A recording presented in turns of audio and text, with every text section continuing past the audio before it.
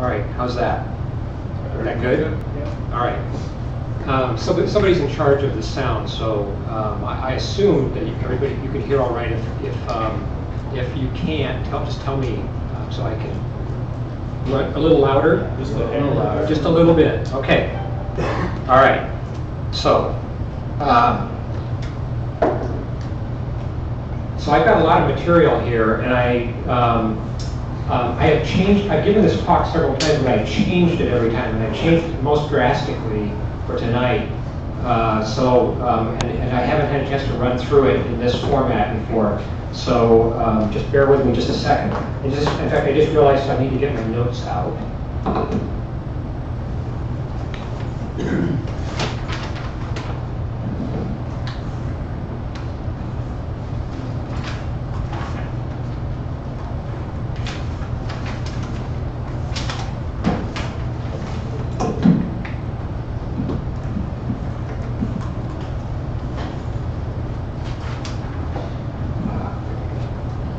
Okay, so I just want to give you a quick description of this talk before we really dive into it. This is a talk about machine learning, which is becoming a very ubiquitous aspect of our lives. It affects us every day in ways that we may realize or that we may not realize. And it's becoming a subject that we cannot ignore, especially as technologists. When people think about, and I'm just talking about machine learning primarily tonight, but machine learning is a subset of artificial intelligence. And when people talk about artificial intelligence, I think we all kind of realize that this has the potential to be something pretty big. But how big? Is this going to be like the internet? Is it going to affect us as much as the internet has? Well, actually, the people who have studied this and have thought about it say no. It's more like electricity. It's going to be that big because artificial intelligence is a general purpose technology. So it's like electricity or the steam engine or the internal combustion engine. And you just think about that last one, how much that's transformed how we live. I mean, suburbs would not exist if it wasn't for automobiles. And so if artificial intelligence has the potential to be that big, it's something that I think we, even if we're not going to become practitioners of machine learning, it's something we should probably take some time to understand a little bit about how it works and think about some of the upsides and downsides of it. So today I'm going to focus on just a subset of artificial intelligence called machine learning, and I have to tell you up front, this is a mathematical subject, so there will be some math. You don't need a math background to understand tonight's talk, but I think you probably will need some math if this is a subject that you want to pursue in more detail. And I'll give you some pointers on how to on areas of math that you could brush up on if you want to do that. And this is the part where usually I'm giving this talk at conferences, and this is the part where I also tell people, if you think you might be in the wrong talk, you should, feel free to choose a second choice and sit near the exit and leave. And the same thing for tonight, even though you don't have another session to go to. If this, it won't hurt my feelings if you need to bail out early. I want to tell you just a little bit about myself first. My name is David Body. I'm an independent software developer. I am very interested in data science and machine learning, and I haven't figured out how yet, but I would like to get more involved professionally with those subjects and figure out a way to get paid to do some of this really interesting work. I also love teaching and learning, which is why I'm here tonight. And very importantly, I am available for contract and consulting work. If there's anything I can help you out with, I'm kind of a web developer primarily. I do a lot of Ruby on Rails, but I've worked with a lot of other technologies, and I'm much more interested in what the project is about than the specific technologies involved, because I learn new technologies quickly, and I've used a lot of different ones. So Anyway, I wanted to ask a little bit about you. And we had a little survey earlier when I was setting up my computer, and I didn't catch all the details of that. But I assume a lot of people here are software developers. How many of you are software developers? Okay, most people. Do we have anybody who would call themselves a data scientist or a statistician or something in that kind of one who hesitates to hold up his hand? You can definitely raise your hand high. No, I know that feeling, because when you start calling yourself a data scientist, I've tried it out. I've called myself that a couple times. It seemed to work. And I assume that maybe some others. Were there students? Is that what? But several students back here. Where are you students at? William Penn. William Penn, okay. And studying what subjects? Computer science. What? Computer science. Everybody computer science? Software engineering and maybe IT. Okay. Similar types of things, but not specifically data science or statistics or something like that. Okay. I usually assume that there might be somebody in the audience who knows more about this subject than I do, because I'm not an expert. So if I make any mistakes, or if there's something that you'd like to clarify, just jump in, okay? Just raise your hand or shout it out. We are recording this, right? So I'm going to try to remember that I need to repeat things that you say because you guys don't have mics. So anyway. Before we dive in, I wanted to show you this tweet that I remember meant a lot to me when I first saw it, because this is if you're new to deep learning, and deep learning is just a subset of machine learning. In fact, I had that on that first slide, and I will tell you what deep learning is later in the talk, and I think you'll be disappointed when you find out. But it sounds cool. But anyway, it's a pretty daunting subject to try to get into, because it involves so many different things. And there's a fair amount of math, and there's computer programming, and there's probability, and all kinds of stuff. But this tweet says, each part you need to learn is learnable, and nobody knows it all. So just keep that in mind. So here's what we're going to talk about tonight.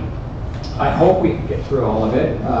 Usually I have a firm ending time, and I usually don't get through this. So I'm going to try to go faster in the earlier parts so that we can spend more time on the interesting stuff at the end. But anyway, we're going to talk about the concept of machine learning, talk about some types of machine learning, just get some terminology down. Then we're going to look at 3 specific machine learning techniques: linear regression, which may or may not actually be machine learning, depending on how you look at it, but it fits the definition. Logistic regression for classification, and then neural networks. And we will go through an example in Python of basically image recognition using handwritten digits. So the digits 0, 1, 2, 3 through 9. We have a data set with handwritten versions of those. We're going to train a neural network to recognize which digit is which.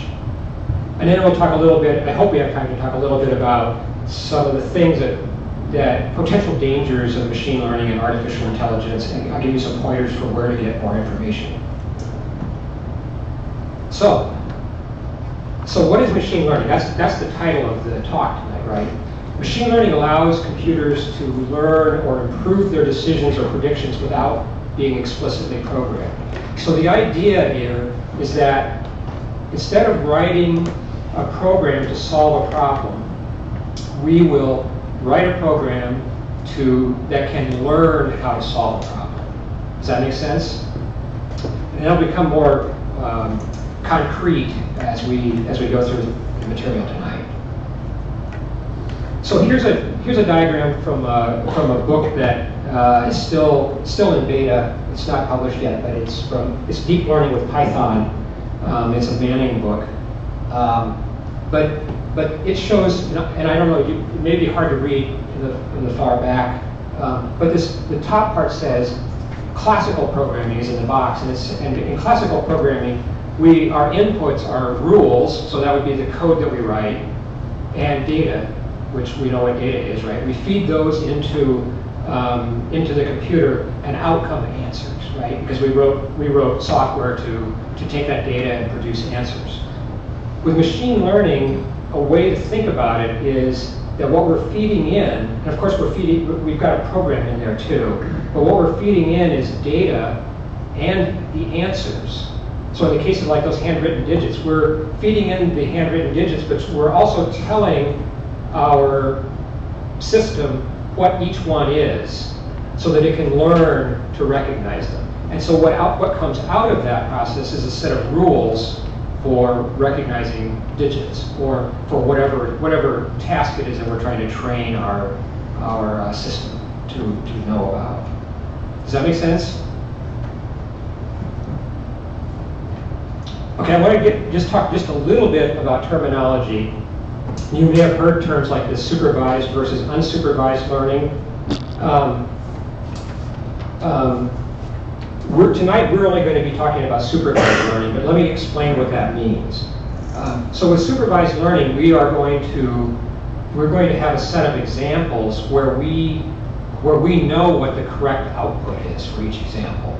So if we were doing image recognition, there's an online competition, a site called Kaggle, that was recently acquired by Google, but where people compete with each other with algorithms. And one of the kind of example competitions they had is recognizing cats or dogs. So you're given images, and the question is this a cat or is this a dog?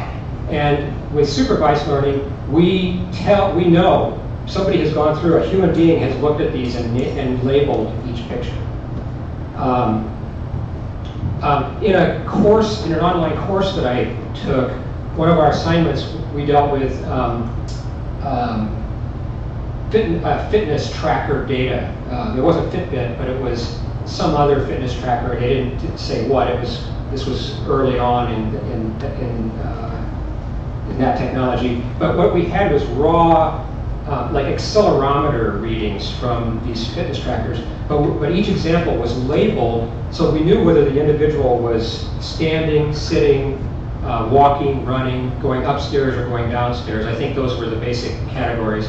And then our assignment was to develop an algorithm that could take unlabeled examples and predict what they were.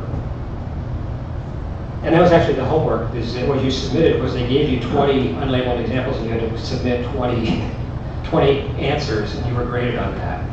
It turned out it wasn't that hard. It sounded pretty hard when I first saw what the assignment was. Now, contrast that with unsupervised learning, where we don't have labels. We can't tell the system what this is that we're looking at. And in those cases, we're doing something more like grouping. Like maybe we have data on a bunch of customers, and we want to group them into groups. So that's a technique that's sometimes called cluster analysis or clustering. And we just have some definition of what it means for two examples to be near each other, or some measure of distance. And then we let the algorithm create these groups, and then we could go back later and look at these groups and have a human look at them and try to maybe give them names after the fact. But the computer, the algorithm was able to create those groups without any labels. Or another situation where you might have unsupervised learning is where you're doing some kind of system health monitoring. So like a complex software system, and you're monitoring it, or you're monitoring your hardware and software. And you don't necessarily have examples where things have gone wrong. You just want to know if something out of the ordinary happens. Because there may be things that go wrong that have never gone wrong before. So you don't have data to train on to say, well, this is what this particular type of failure looks like. And then there's a third kind of learning that I want to just mention, because a lot of times when people read about artificial intelligence in the news, you're learning about things like autonomous vehicles or systems that can play games like chess or Go. Those systems are much more complex because they depend on the system making a series of decisions in advance before you find out whether those were good decisions or not. So in order to win a game of chess, the system's going to have to make a bunch of different moves, and you won't find out until the end whether you won or not. And so how do you know if you're making good moves? And so that's a much more complicated system, but that's called reinforcement learning. And like I said, tonight we're only going to talk about supervised learning. We're only going to talk about it in kind of fairly simple terms. So far, so good? Okay, so types of machine learning problems, these are still kind of terminology, but we're getting into, these are the things that we're actually going to look at in more detail tonight. So first, regression. This is where we are wanting to forecast or predict a value. So for example, we may have data on houses, like the number of square feet, the age of the house, the number of bedrooms, the number of bathrooms, you name it, stuff like that. And what we want to do is use that to predict what the selling price of the house would be. Or maybe we have an example we'll look at in a few minutes. We have some information about cars, and including the weight and the number of cylinders in the engine and things like that. And we want to predict what the fuel efficiency will be. Contrast that with classification, where we were wanting to decide whether something belongs to a certain class. So is this a cat or is this a dog?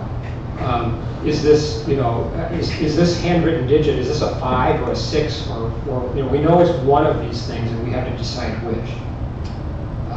So that's another thing that we will look at. And then I already mentioned clustering. We're not going to look at that tonight. But that's another type of machine learning problem. So now, specific techniques. The first one we're going to look at is linear regression. I hope we can go through this fairly quickly. I'll wait and take a show of hands in a little bit over how many people are comfortable with that. Then we'll look at logistic regression for classification. And then finally, we'll look at neural networks. And that's the cool part. That's why I want to go fast in the earlier stuff so that we can get to that. So I'm ready to talk about linear regression. And I just had to throw this tweet in here because I personally go back and forth on whether I consider linear regression to even be machine learning. But technically it is, and it's a good way, I guess, to introduce the other topics.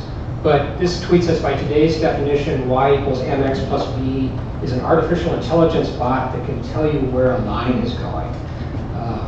So yeah, it feels a little silly to talk about linear regression like this, but let's do it. So how many people know what linear regression is?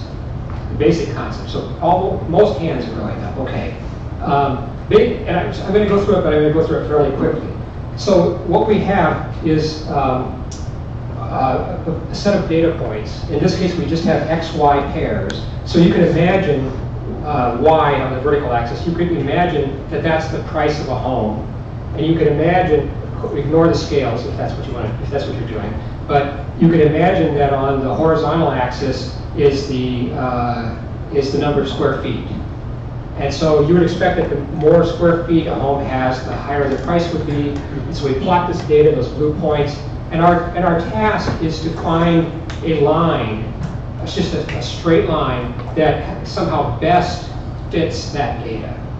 And this notation, my equation there says y equals b plus w times x. That's maybe a little bit unconventional if you've studied linear regression, but I'm adopting kind of the machine learning notation where we talk about weights and biases. And it feels silly to call that a weight and a bias, but that way our notation will stay consistent when we get into the other things.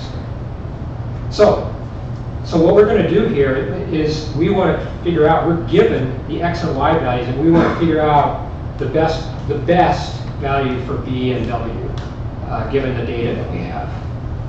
And so to do that, and this is going to be a pattern that we follow with all types of machine learning, at least the ones we talk about tonight. First thing we have to do is select a loss function. We have to in supervised learning, where we know what the answer is, the techniques are based on reducing errors. So we're going to have some concept of what it means to make an error, and then we're going to have a loss function that's trying to reduce the size of those errors. And then we're going to select a minimization algorithm, and then we're going to use that algorithm to find values for B and W that minimize our loss function. That's pretty abstract. I'll make it more concrete now. But does that make sense? The kind of the broad concept? Okay. So in this case, our loss function is going to be the sum of the squared errors. And I haven't told you what the error is yet. But the loss function is a function of our two parameters, B and W. And we could, for this purpose, we consider our data, our x and y values, to be fixed. And so what does it mean? What does an error mean? Well, what it means is we are going to we're going to guess a value for B and a value for W, okay? And then we're going to that's going to describe some straight line, right? It may be way off. It may be nothing like the line that we end up with. But we will calculate a value of y from that formula. So we'll take B plus W times x, and we'll calculate a value for y. That's where our line predicts y should be for that value of x. And then we'll subtract the actual value of y from in our data, and that will be our error for that example, for that particular house, let's say. And we'll square that. And I won't go into why we square it. There's lots of deep reasons why this works out squaring these errors works out to be a pretty smart thing to do. But one thing it does is it stops positive and negative errors from canceling out. They'll add up because they'll all become positive once they're squared. So if we go back and look at this line, those errors are, pick any value of x for which we have a blue dot. For specific values of B and W, we could find a point on that red line for that value of x, and then we take the blue dot that corresponds to that value of x, and the vertical distance between the line and that dot is our error. So it's just the line minus the dot. So it could be positive or negative. And then we square that and we add it up for every dot, for every point in our data. And then what we want to do is find the values for B and W that make that sum as small as possible. So far, so good? So how do we minimize that loss function? This is the part I'm going to completely skip tonight, okay? Various algorithms. In the case of linear regression, actually, we don't even need an algorithm. We have formulas. We can go directly to the best answer in one step. But in general, in machine learning, what we're going to do is some kind of iterative process where we're going to try some values, then we're going to figure out how they should be changed, change them a little bit, try the new values, and keep on going until we can't improve anymore. But the values for W and B that minimize that loss function are our estimates for B and W. And then when we get a new value of x, we can predict what y is going to be from our formula. Make sense? So here's a concrete example. This is a data set that comes with the R language. I apologize for not translating these into Python, but this is the way the talk was already put together. There will be Python later.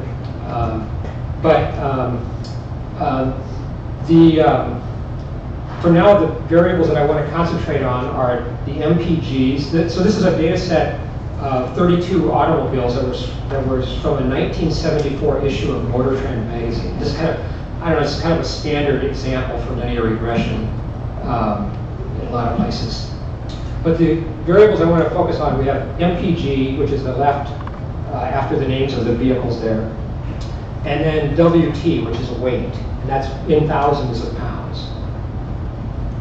And those other variables are like the number of cylinders, the displacement, horsepower. I don't remember what drat is. I think like AM, I think that's whether it's automatic or manual transmission. It doesn't really matter for tonight. But if we run that linear regression, and I'm using R again here, and I realize this is kind of small on the screen, but the estimates we get for B and W are right here. So R tells us that that B, the best value of B for this data set is 37.3 roughly, and the best value for W is -5.3 about. And so if we take those values and plot that data from that data set that I just showed you, this is what the data looks like, and this is what that line looks like. It's a negative slope because as the vehicle becomes heavier, the fuel efficiency is reduced, generally speaking. And notice that and this is something I want to point out as we go through this. Right now, those parameters are pretty interpretable. We can just look at them, and this is telling us that if we had a vehicle, and I realize this is kind of silly, but if we had a vehicle that weighed 0, our model tells us it should get about 37 miles per gallon, and this is from 1974, so that's pretty good, I think, even for a vehicle that weighs 0. But then as if we make a vehicle 1,000 pounds heavier, we are generally speaking going to lose about 5.3 miles per gallon every 1,000 pounds that we add in weight. So we can look at those parameters that we've estimated and just directly interpret them. We'll see a theme as we go through other examples tonight. As we get into more complex machine learning algorithms, it becomes more and more difficult to interpret anything. Now, typically, I threw this in here too. Typically, we're not going to just limit ourselves to one explanatory variable. Here what I've done here is I've taken that same data set and I ran the regression with miles per gallon against all of the other variables in the data set. And you can see that our intercept has now flipped has now changed from 37 to 12, and our coefficient on weight has dropped in magnitude down to -3.7. It's still negative, but it's not as negative as it was. And you can see there are values for these other variables too. The only one that's statistically significant is weight, it turns out. But that doesn't mean the others don't improve the model. All right, so that's it for linear regression. I'm going to move on now. We're going to build on this. So are there any questions so far? Okay. Everybody's so quiet. I hope that's a good sign. It's not always a good sign. So let's talk about binary classification. There's different kinds of classification, but let's talk about the simplest classification where we are just trying to put something into one of two groups. So for example, is this email spam or not spam?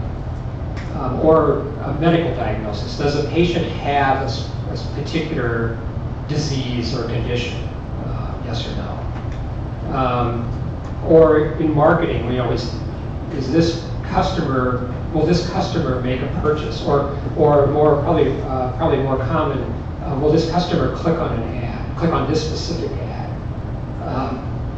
Or is a manufactured item defective based on some data we have about it? So these are yes/no questions. And so we could let's imagine a situation where we have a single explanatory variable x. So similar to our linear regression model, and now our y values are either 1 if the example is a member of whatever class we're looking at, or it's a 0 otherwise. So for example, here's a plot of some data where x is the number of hours that a student spent studying for an exam, and y is whether the student passed the exam or not. So we have data here for several different students. We have hours studying horizontally, and then we've on this plot we've got y is either a 0 or a 1. So the ones that are a 0 means the student did not pass the exam, where y is 1, then that means the student did pass the exam. So what we really want to do is kind of have our model calculate what's the probability that a student will pass the exam. And probabilities have to be between 0 and 1.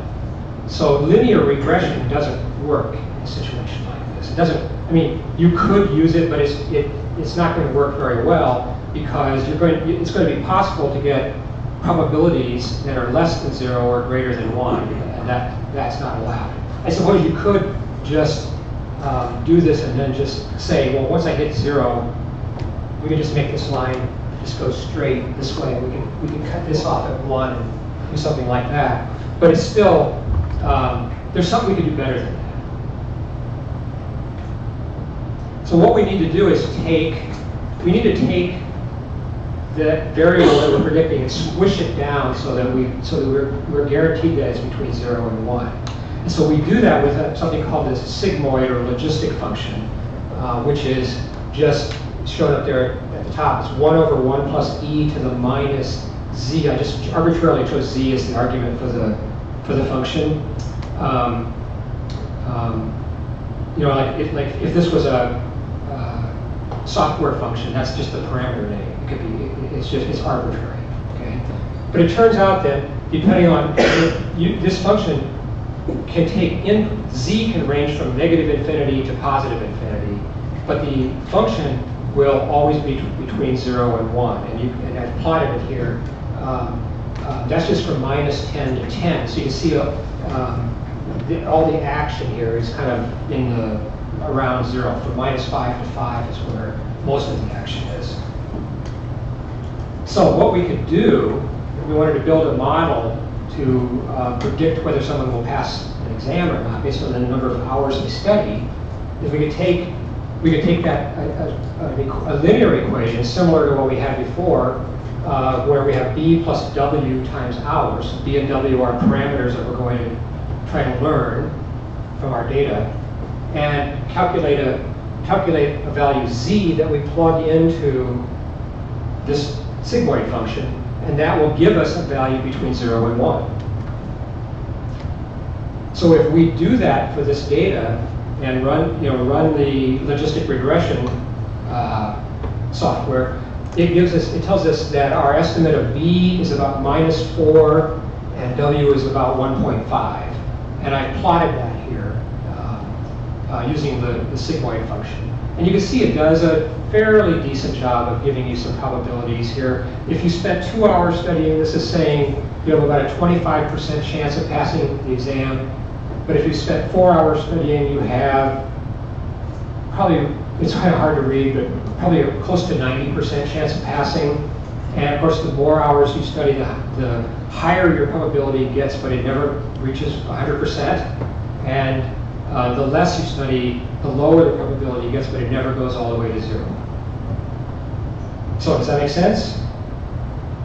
Now, logistic regression is a statistical technique. We're kind of, I don't know what the right word is, we're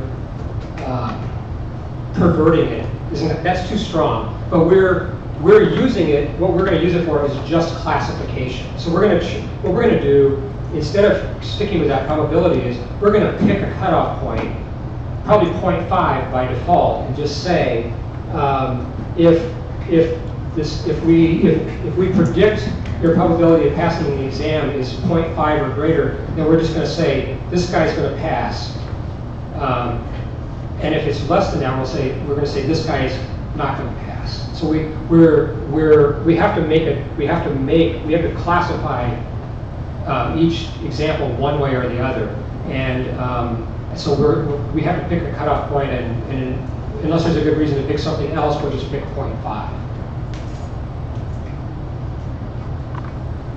So for example, let's suppose we have another example. Let's suppose we have a database of email messages that are labeled as spam or not spam, and our variables. Now instead of having just one variable, let's say we have 50 we have relative frequencies of 50 common words and punctuation marks.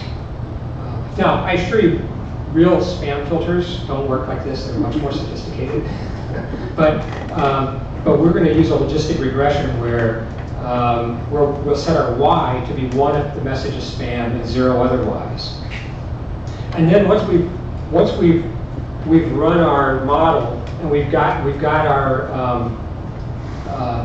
calculated our weights and biases, so we've calculated all the parameters on those various explanatory variables, then we can take some new email messages that we haven't seen before and try to predict whether they will be spam or not. And when we do that, we can do this to measure how well we're doing, and we can generate something that we call a confusion matrix. So, and this will come up later in our more complicated example, but across the top we have what we're predicting, so false or true, and vertically we have what's actually the case, false or true. So that top left corner, we're saying that in this made-up example, we have 264 emails that we said were not spam, and we were right. Okay, those were true negatives. And similarly, down here in the bottom right, there are 158 emails that we said are spam, and we were right about those. So those are true positives. Now, the ones that we got wrong, there's 2 ways we can be wrong, right? We could have a false positive, which we had 14. So that's a case where we said this is spam, but it really isn't. Or we could have false negatives where we said this email is not spam, but it really was spam. And we had 22 of those.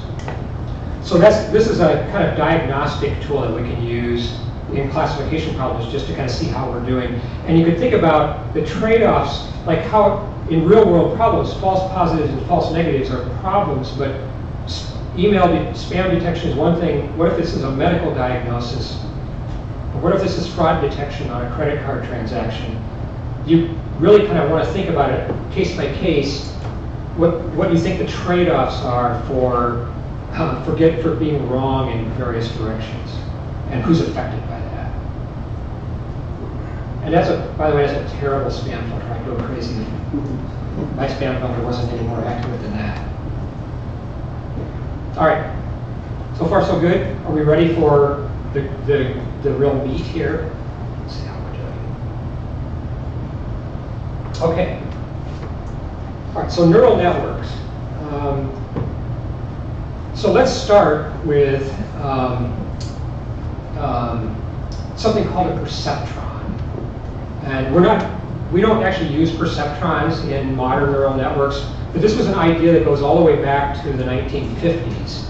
And I think the original idea was that they planned to implement this in hardware. I don't know if they actually did, but that was the original thinking. Of course, we would do it in software today. But what's going on here is we have this unit, this kind of black box, or I guess it's a white circle, I guess, here on the screen. And we're feeding in some data. So we've got, in this case, we've got 3 values, x1, x2, and x3, that we're feeding into this thing. And it's going to generate a binary output. So it's going to take that data that we give it, and it's either going to output a 1 or a 0. And so how is it going to do that? Well, very, very simply, we're going to just have a set of weights in each one of these units. We're going to have a number of weights equal to the number of x values that we're feeding into it. And we're just going to multiply each x value by its corresponding weight and add those up. And then check to see if we're above or below some threshold that we specify. So if we're at or below the threshold, we'll output a 0. If we're above the threshold, we'll output a 1. Simple enough, right? So now let's replace that threshold. This is equivalent, okay? Instead of having the threshold there, I'm going to put in each of these perceptrons a bias term, a B. And then we can, by adjusting B, and B can be positive or negative, it can be any value we want, But by setting that, we can now make our threshold just be 0. So it's in some ways, it's a little bit simpler.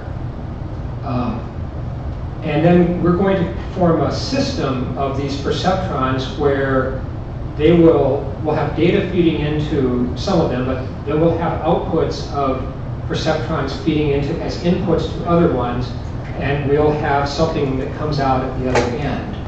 And what we want to do is figure out the weights and biases for each of these units. These are the things that we're going to learn, these W's and B's. So if we combine these things together, we can make an artificial neural network. So we have, in this case, we have 3 input units that are feeding into, in this case, 4 hidden units. They're called hidden units because they're not input units and they're not output units. So something in between. And in this case, this is a fully connected network where every unit in the layer below serves as an input to every unit in the next layer, right? And it's also a feed-forward only network because the data only flows from left to right here. We don't have any place where data is going back and looping through, right? And so let me see here. So what we are going to do is, so these things right now, the way I've described it, these are all, other than the inputs can be any values you want, but the other things, the outputs are just going to be 0 or 1. That's going to be a problem for us, and we're going to fix that. But before we do, let's just think about how we're going to kind of train this thing conceptually. So these outputs, I should have come up with a concrete example for what these represent. But right now it's completely abstract. But we know we're going to have some training data, and it's labeled. So whatever comes out of those outputs, and because there's 2 of them here in this example, and they can each be 0 or 1, we could imagine there being 4 different possible combinations, right? So maybe this is what we're doing here is classifying something as one of 4 different categories. But what we can do is feed it a bunch of data, calculate, pick some values for the weights and biases, and remember there's going to be, because there's 3 inputs, each of those hidden units is going to have 3 weights plus a bias. And so we need to pick values for all of those. We'll calculate what comes out of the network. We'll compare it to what we know it should be, and then we'll figure out a way to adjust those values and run it again and try to get better and better and better until we've chosen kind of the best values for the weights and biases. So it turns out that perceptrons don't work very well for this in a multi-layer network. And the reason is that because we're flipping from 0 to 1, we can easily imagine situations where you make a small change, where you're trying to train a network, you make a small change to just a single weight, and it flips that whole unit from 0 to 1 or vice versa. And that makes it problematic for algorithms to try to learn the right values. So does anybody know how we're going to fix that? Use values between 0 and 1. Use values between 0 and 1, exactly. And we're going to do that with a sigmoid function.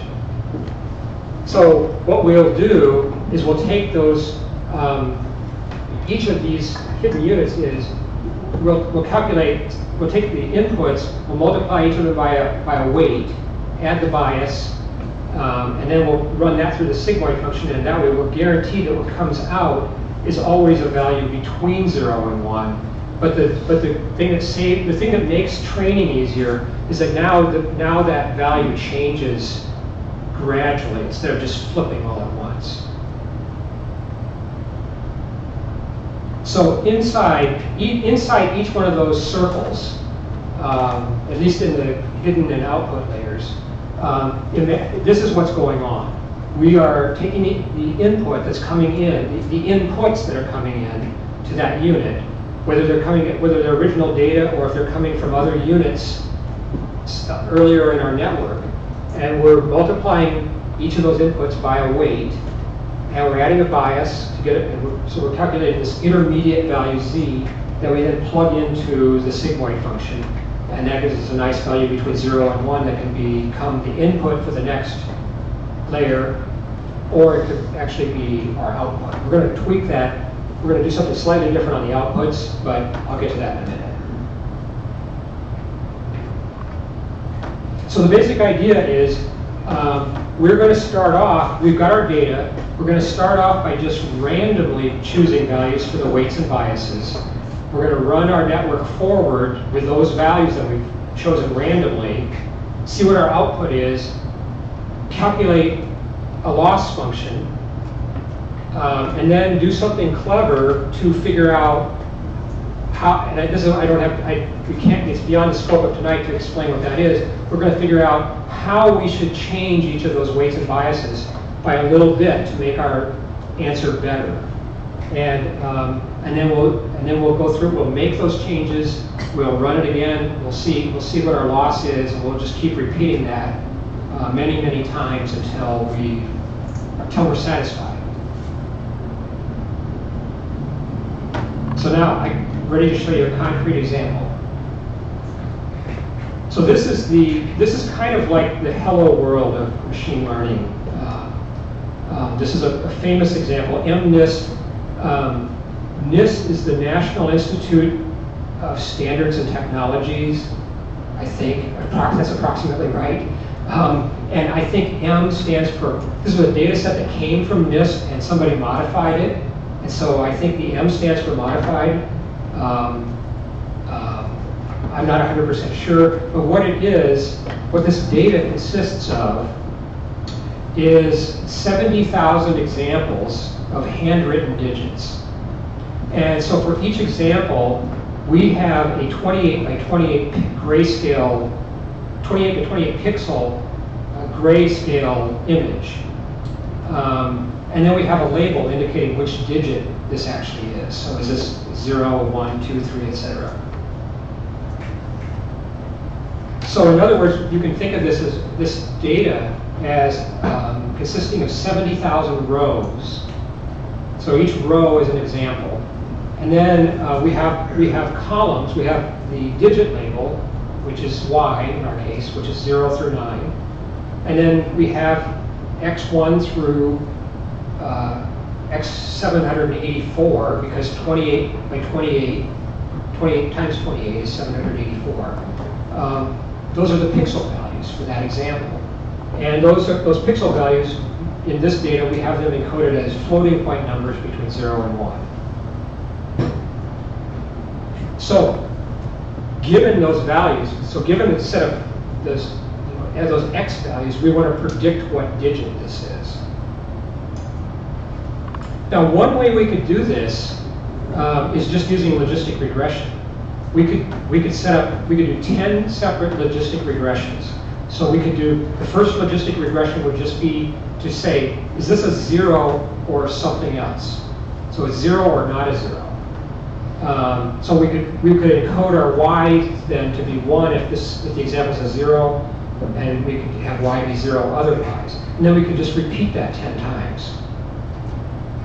And we can do better than that, but that's not completely crazy. I mean, that's actually called one versus rest or one against all classification. But what we're going to do is use a neural network. And I know this diagram looks complicated, but this is a relatively simple neural network. We have an input layer, which I don't know how many units you see there, but that's really, on the left, that should be 784 little circles, because that's our input layer. So we have 784 X values coming in for each example. So I just imagine that being vastly, vastly bigger. And then each one of those is going to feed into 15 hidden units. 15 is just, we just chose that arbitrarily. That's one of the decisions you have to make when you're setting up a neural networks. You've got to decide some things like, well, how many hidden units should I have? How many layers should I have? Because tonight we're only going to look at 2-layer neural networks, but you can have an arbitrary number of layers, and so there could be dozens or hundreds, or I don't know what the record is. But basically what we're going to do is feed, and this is densely connected, and it's feed forward. So all of those inputs go into those hidden units. Those hidden units compute values between 0 and 1. Those feed into these 10 output units. And we have an output unit for each of the 10 digits. So the top one is for 0, the next one's for 1, 2, etc. And we're going to use a sigmoid function for the activation function on the hidden units. On the output units, we're going to do something else, something slightly different. We're going to kind of do the multivariable equivalent of it. We're going to use something called softmax, which is going to, basically what we want to do is take advantage of the fact that we know it has to be just one of these. And so we're going to force our output to be a probability distribution. So we're going to, those are still going to be values between 0 and 1, but they're going to add up to 1. So we're going to kind of place our bets on, we're going to say kind of how sure we are, our network is that we're looking at specific digit. Does that make sense? Okay, so now we're going to look at some code.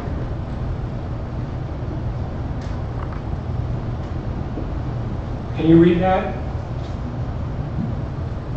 I realize there's sun on it, but there's a screen in the back too, if that's closer for you. But I'm just going to step through this Jupyter notebook.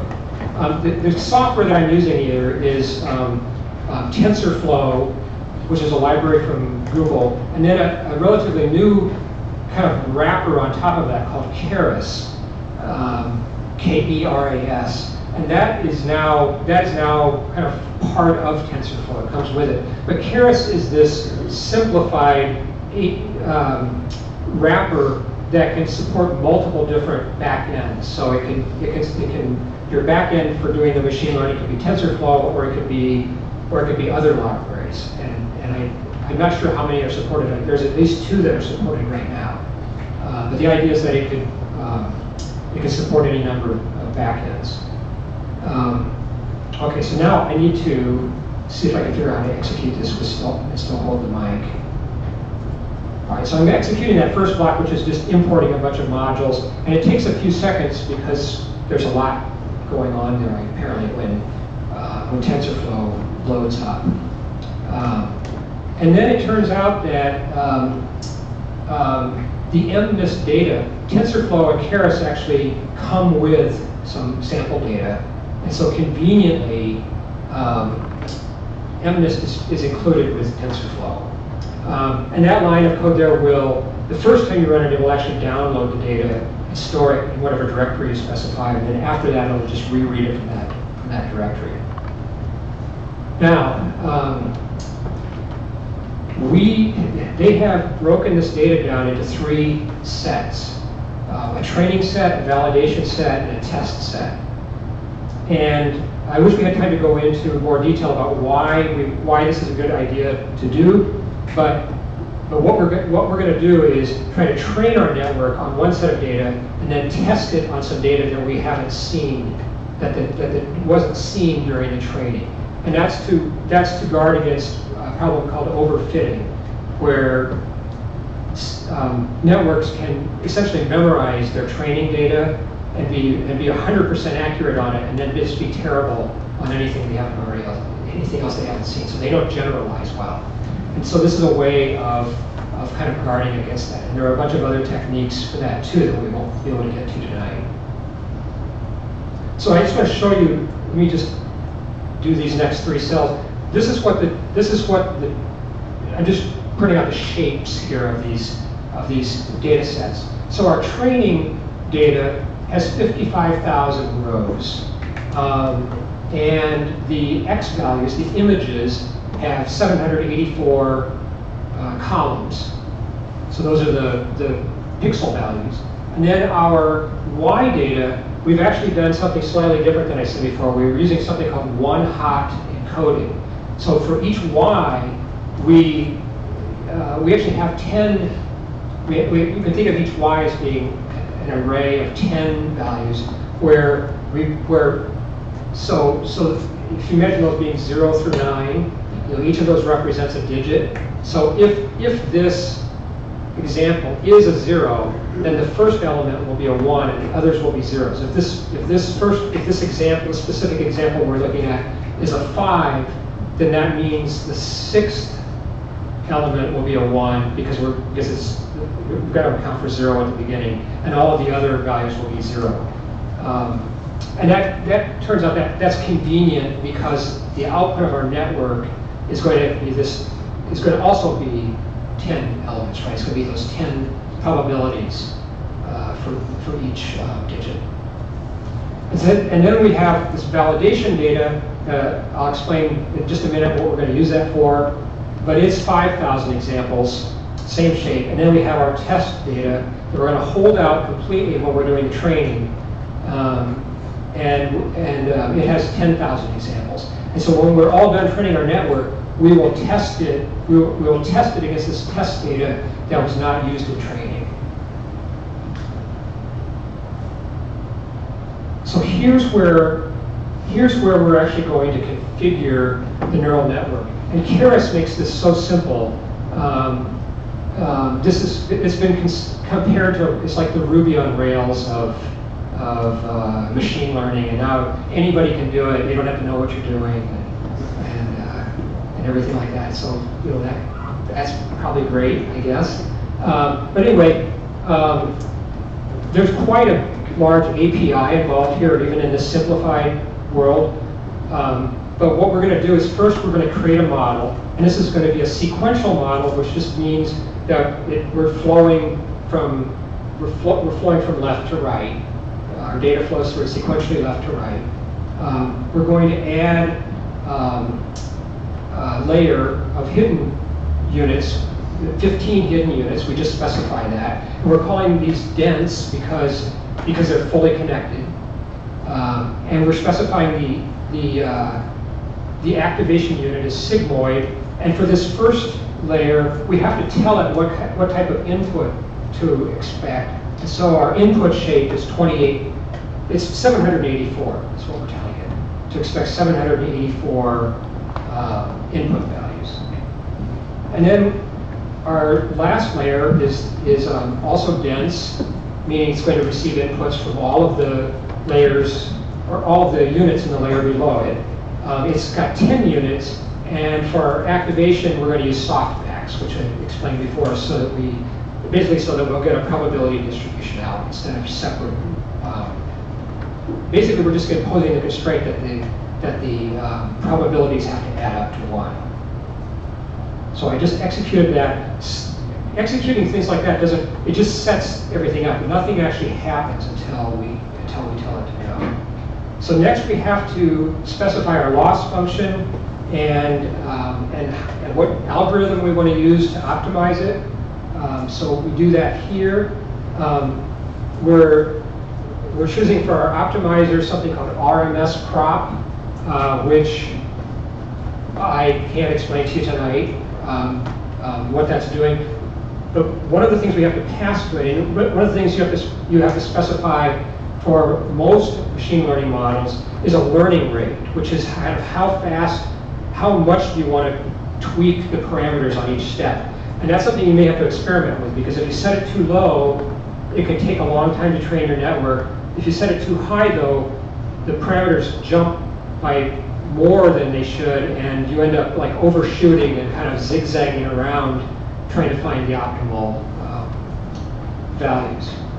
But we also have to specify here, and what that RMS prop does is it actually can adapt the learning rate for each of the parameters. And we're going to see here in a minute there's a lot of parameters. We also specify the loss function, which is categorical cross entropy. Don't worry what that means right now. And then we're telling Keras to keep track of accuracy, so that we can get that back out at the end. So now we can call this summary method here, and we get some output just kind of showing the structure of our network. And I told you there were a lot of parameters. Just in that hidden layer alone, there's 11,775 parameters. Think about that. So let's just walk through how we get that. So how many parameters are in the first hidden unit?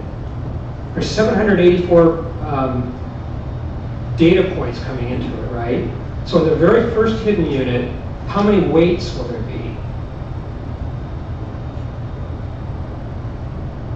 There's going to be one for every x, right? So there's going to be 784 weights plus a bias. So if you've got a calculator handy, you can check this. You can, basically we've got 15 hidden units times 784 plus another 15. Each hidden unit has a bias, so plus 15, right? That should be 11,775. And then the output unit, the output layer. So think about the first unit in the output layer. It's getting input from 15 units in the hidden layer, right? So how many weights does it have?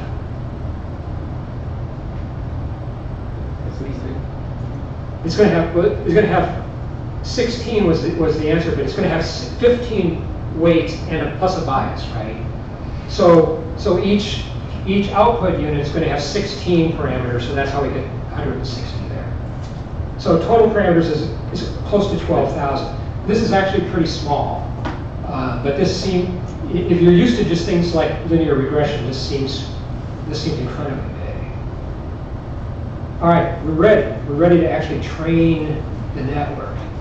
And so to do that, we're calling model.fit. We're passing in the training images, the training labels.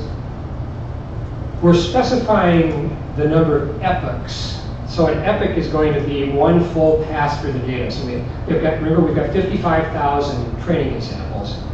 And so we're going to make 20 passes through all of that. I'm setting verbose equals 2. I don't remember what that means, but that will control the output that we get here. And then we're specifying a batch size and validation data. It turns out when you do this, instead of saving time, computer time, each step of the way, each time we run that network forward and calculate our loss, we're just going to take a subsample. We're going to take 512 examples instead of all 55,000 and do that calculation, and then use those values to calculate how we want to update the parameters for the next pass. And in the next pass, we're going to choose a different set of 512 examples, and we're going to keep doing that until we've gone through all 55,000 examples 20 times. And then, yes? How's the loss measured? How is the loss measured? Yeah. So we specified a loss. We've specified this categorical cross-entropy loss function, and entropy and cross-entropy are concepts from information theory, which is a weak area for me, but it has to do with how similar or different two probability distributions are in this set. So it's a way of taking, the output for each example is going to be a set of 10 values, right? Between 0 and 1, and they're going to add up to 1. And the true value of y is just going to be a 1 for whatever actual digit it is. And so we're doing something to calculate how close we were, and then adjust from that. So then the other thing that we're going to do here is we've got that set of 5,000 validation examples that we're also going to pass into the training. And so at the end of each, I think it's just at the end of each epoch, we're going to calculate our loss function and our accuracy on those validation examples. So it's kind of like test data that's not really being used to train the model, but we are going to use it in training because we're going to use that data to tweak things like our learning rate or our batch size or our number of hidden units or our number of layers and things like that. And so we really want to keep, we need a little bit of data like that we're not really training on, but we want to keep our test data completely separate and not use that at all until the very end. All right, so here we go. I'm going to kick this off. It runs fairly quickly on my laptop here. Each row there is an epoch, so that's a full pass through all 55,000 examples, and we're done. And now let's take a look at what we got out of this. First of all, I'm just going to do a couple of quick plots. This is our accuracy on the validation data plotted against epochs. So you can see we're starting off, well, we actually started off around 77%, almost right off the bat, but we got ourselves up above 90% there. Here's our loss function on the validation data. You can see that's going down. It looks like it might go even lower if we ran it a little longer. But now let's actually look at how accurate we are. So we're calculating our accuracy on the test data, and we're almost 93% accurate. Right? That's pretty good, isn't it? Yeah? No, you're right. The guy shaking his head in the back is completely right. This is embarrassingly bad.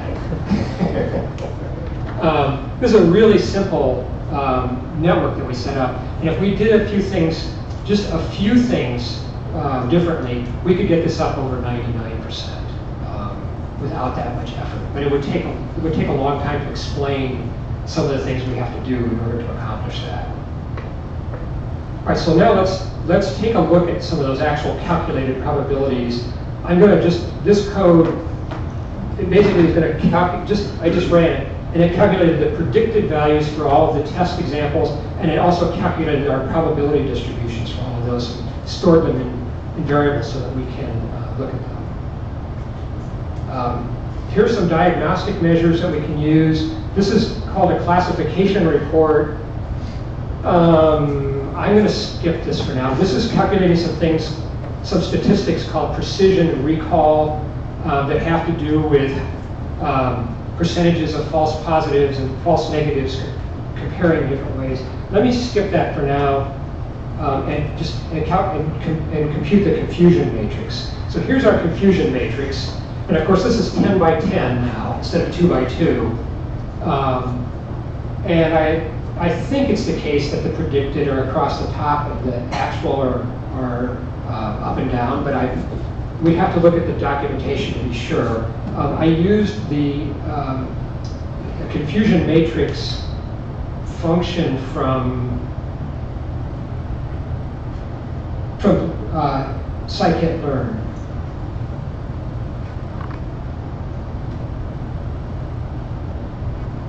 But anyway, so if we did a perfect job, we would have our numbers on the diagonals would all be, well, the diagonal would all be high, and we'd have zeros everywhere else, right? So that very first, that 958, that's the number of zeros that we got correct in the test set. And so you can look by looking at this, you can kind of see what types of mistakes we're making. Are we? So what are we doing? It looks like we're confusing 9s and 2s a little bit. But instead of just looking at this, let's actually just compute a list of all the errors that we make in the test data. So there, in this run, there were 707. And by the way, you're going to get slightly different numbers every time you run this because the initial weights and biases, well, we're letting Keras do it, so I have to look up how it's doing it. But I think what it's probably doing is initializing the weights randomly and probably setting all the biases to 0, because that's kind of a typical thing to do. But because we're starting off in a random location and we're just running it for a fixed number of iterations, we're going to end up in a slightly different place each time. I've got a couple of utility functions here that just plot. I'm just going to skip over those right now and just actually run this. So this next bit of code I'm going to run is going to sample 5 of the errors that we made at random, and then call this review function. And what that does is it's going to plot the example and then give us a little bit of information about it. So this example, it's actually a 7. Our network predicted that this was going to be a 9. And you can see here's our probabilities. So we actually said there was a 73% chance that that's a 9. But there was a 14% chance that it was a 7. So that looked like our second choice in this example. All right, this one, we thought that was a 2, but it's actually a 6. And it looks like we were 73% sure that that was a 2. And what's this? Let's see. Is this 6? You can count better than I can. So it looks like the correct answer was our second choice again here. All right, this one looks like we messed up a little worse. That's a 5. Obviously, that's a 5. We thought that was an 8 for some reason. Now remember, the way we're doing this, we are really just treating each pixel on its own, right? Those pixels are just fed in, and so we're predicting this is an 8 because a lot of the pixels that are marked here are similar to pixels that are marked when it's actually an 8, right? We're not taking advantage of any kind of knowledge that these pixels are in a certain relationship to each other and that they form shapes or anything like that. So it's not quite so surprising that we're making these kinds of mistakes. But the ones that we're missing are like this one. So without looking, I'll cover that up. Maybe you've already looked. What do you think that is? It's actually an 8. We predicted it was a 5. I look at that, I can't tell what that is. It's in a really small circle box. Yeah. Now this here we messed up bad on this one. We said this was a 2. We said this was an 8, but it's actually a 2. But if you think about it, why did we think it was an 8? Well, it has a lot. There's most of an 8 there. If we just had another diagonal line, we'd have the whole 8, right? So our network is not very smart. But we can kind of see how it works. So, any questions about this? I'm going to go back to my slides then.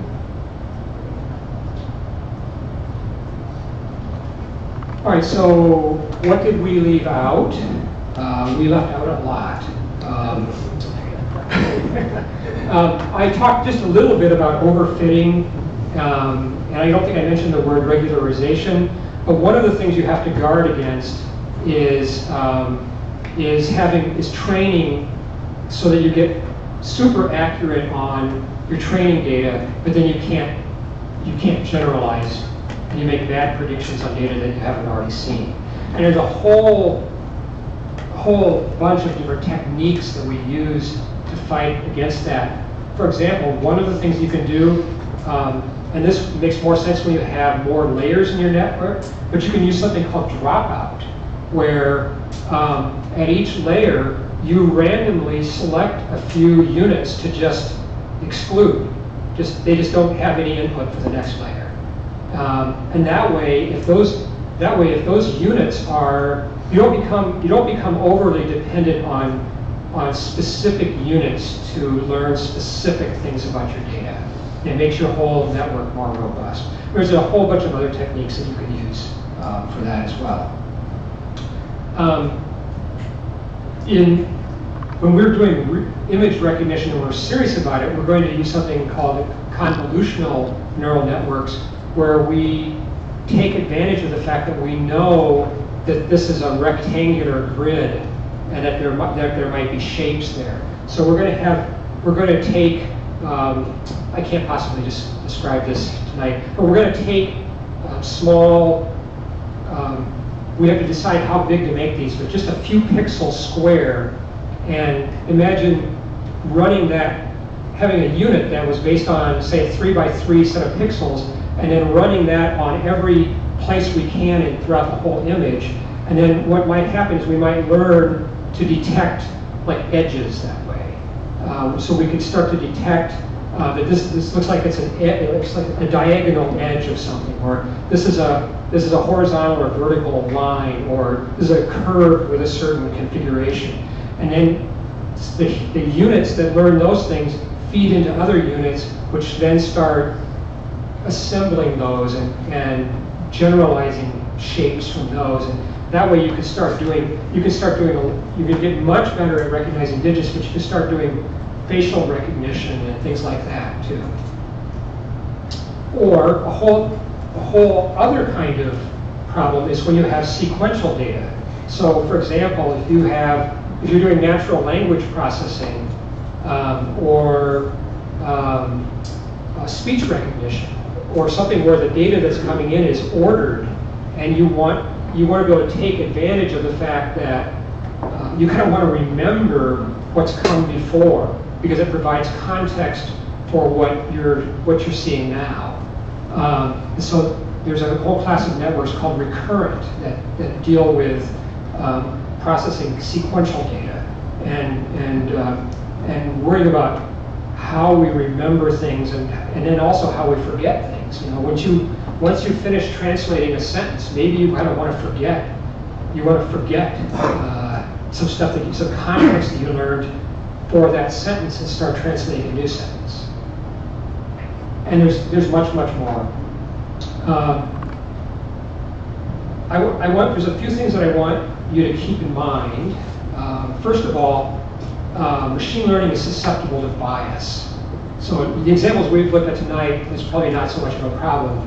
But if you're using machine learning to evaluate resumes, or it's becoming kind of a popular thing to decide who's eligible for parole, or who qualifies for a loan, things like that.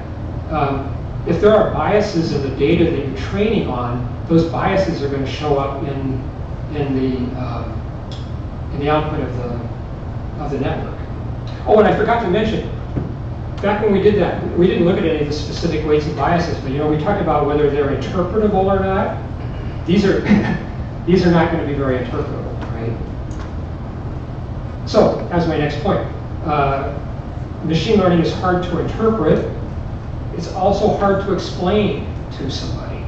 Even though we saw what we did there tonight and we all understand what we just did, could any of us explain why? We could guess at why we thought that 2 was an 8, but there are other ones where we're not going to have an explanation. And then on top of that, if we use it in ways that affect people's lives, and we've got all of this stuff going on, that makes it potentially dangerous.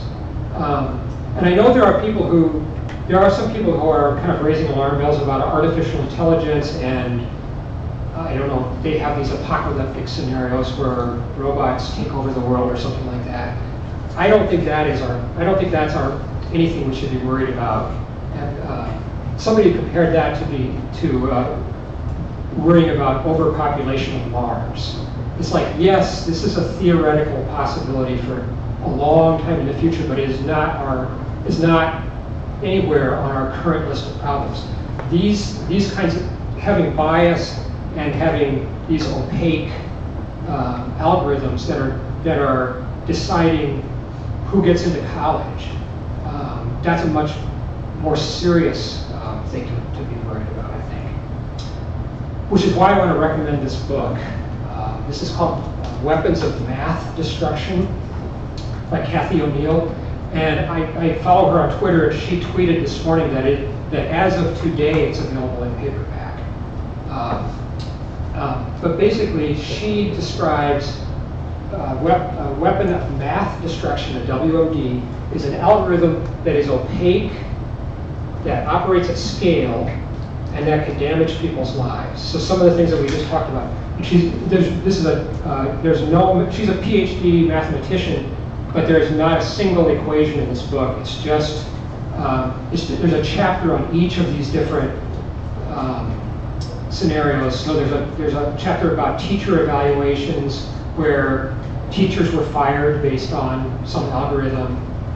There's a chapter on insurance, I think, and on loan origination, and so it's been a while since I've read the book, but that's the type of book it is, and it's really worth reading. Even if you're not going to do anything else with machine learning, it's just worth reading to be informed about things that are going on in the world right now. Now, if you really do want to learn machine learning, there is some math involved, way more math than we saw tonight.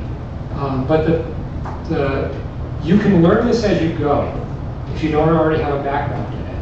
And I'm going to point you to a couple of other resources here in a minute. But eventually you're going to have to learn some basic calculus, some linear algebra, probability and statistics, and even a little bit of information theory, which is something I'm working on right now.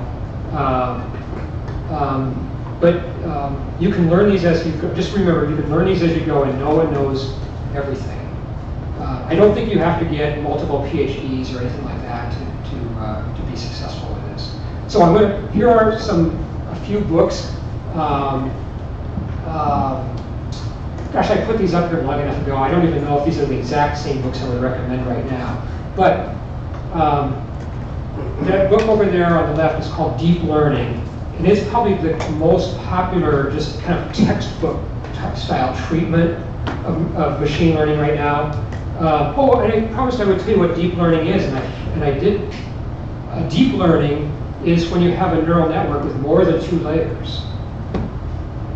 So, sorry if you thought it was going to be something more interesting than that.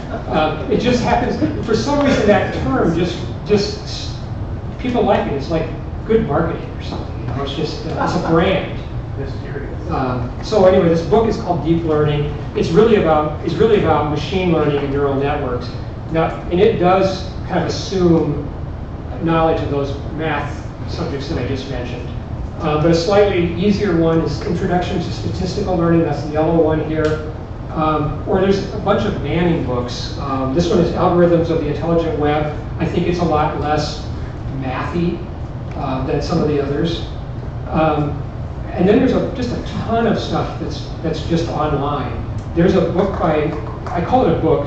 It's a website called neuralnetworksanddeeplearning.com by Michael Nielsen, and it is an online book, but you have to read it online because it's interactive. And so as he walks you through a lot of the same material that I went through tonight, but as you encounter like sigmoid functions and things like that, you can actually you can actually change the parameters and see how the shape changes. And he walks through building up neural networks and kind of gives you visual proofs that it turns out that a neural network with at least one hidden layer can learn an arbitrary function of its inputs. Now it's going to have either multiple layers or it's going to have a lot of units in order to do that. But by just adding units or adding layers, you can learn arbitrary functions arbitrarily, you can arbitrarily closely approximate them. And it kind of walks you through a visual, intuitive proof of that. Now, the next website is fast.ai. This is taking the approach that you shouldn't have to learn math before you start doing this. You should start off coding. They're going to teach you how to drive the car, and you're going to learn how to use the steering wheel and the brakes and everything. But they're going to tell you about how it works later. Contrast that with a lot of the courses on Coursera, where you're going to learn how to build the engine, and then you're going to assemble it, and you're going to make a transmission and hook that all up, and then at the end, you're going to be able to drive this car. So depending on how you want to approach it, those are kind of the two different approaches. But I haven't actually taken the courses on fast.ai, but they're free, and it's a code-first approach, and then learn the theory later. And then Wikipedia just has a ton of information, really excellent material, many articles on these subjects. Just start searching for whatever. And then one of those will lead to another, to another. So, questions?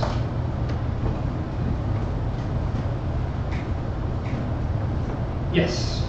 Is Python the best language for doing AI?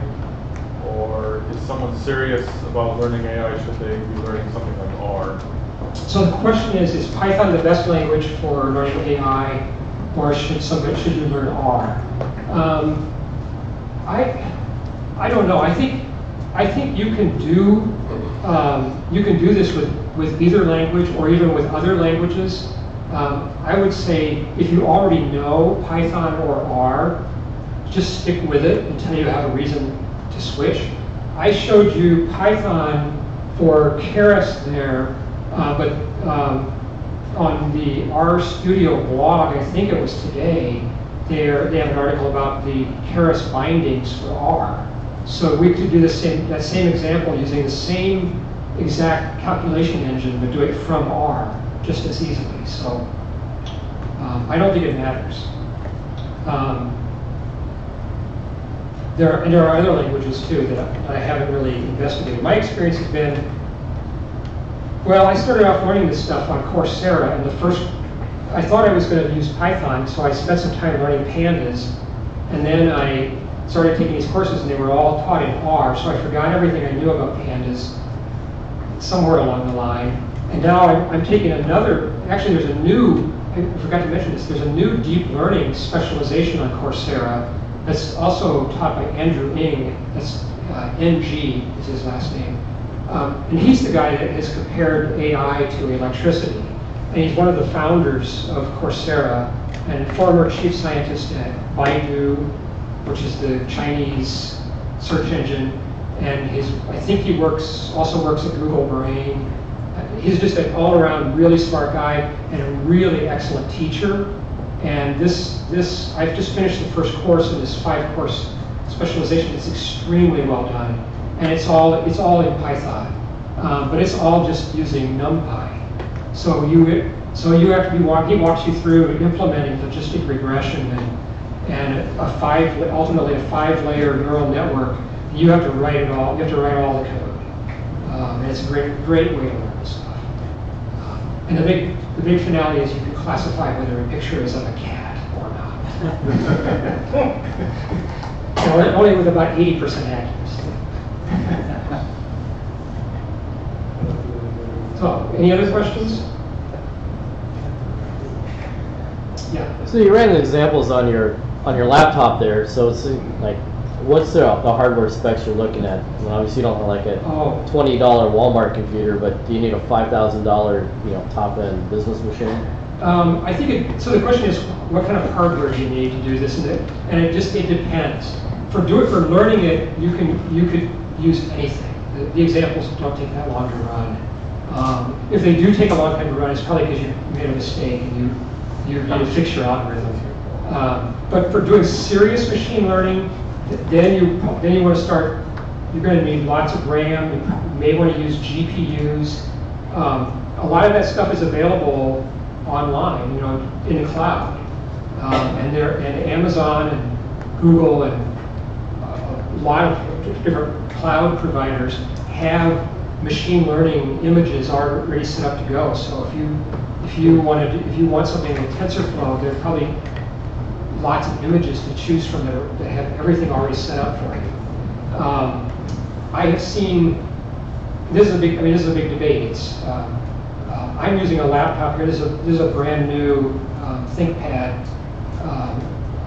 It's not super fast, but it's like 2.8 gigahertz, something like that. I don't even know if that's what matters anymore. It's 4 cores. And, it's a little bit faster than my 5-year-old MacBook Pro, but it runs this stuff plenty fast enough. I've seen also people blogging about using a Chromebook doing all of this and then just doing everything in the cloud. So I think ultimately the answer to that depends on more on do you want to spend the money up front to buy hardware, or do you want to spend it on EC2 and spend it in the long run?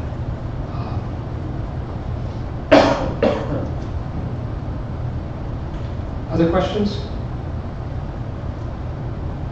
I should mention too, for people that are just interested in these kinds of topics, there's an R user group in town that doesn't meet. It doesn't meet on a regular. It doesn't meet on a regular schedule in person, but we had been having these every Saturday morning. We've been having these study groups that meet at a Panera, and those just dropped off the meetup group because I think the guy who set those up originally set them up for a year, and the year ran out. So I expect to see those come back again, but there are occasionally in-person meetings too, like this, typically at the Johnston Public Library. But it's the Central Iowa R Users Group, and it's on Meetup. And the Saturday morning sessions were advertised as R and Python study groups, but I'll tell you, it's a lot more than that. It's just whatever anybody wants to talk about. So, and people come and go. So even though it's scheduled for like 3 or 4 hours or something like that, people just pop in and out. So, well, that's all I've got. Thank you for coming, and I'm really glad to see a big turnout like this.